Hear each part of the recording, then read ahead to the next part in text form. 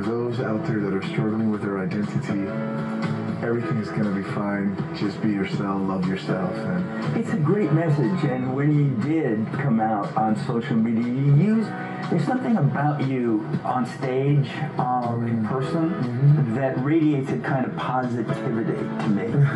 Well, even when the words that you used was, I'm proud to say I am a fortunate homosexual man. Yes, of course. Fortunate, yes. Well, imagine what that word means to people that are still hiding. Listen, let's put it this way. I don't know, my kids are too young, but I wish they were gay. Because it is a very special thing. It's the sensitivity. It's the way I see things now, that I don't have to hide in any way, shape, or form. Man, I see colors, and then you see the rainbow. I understand why the symbol is the rainbow, because it's just real. Everything's tangible. It makes me a stronger person. I always say this. I wish I could come out again. No, we already know.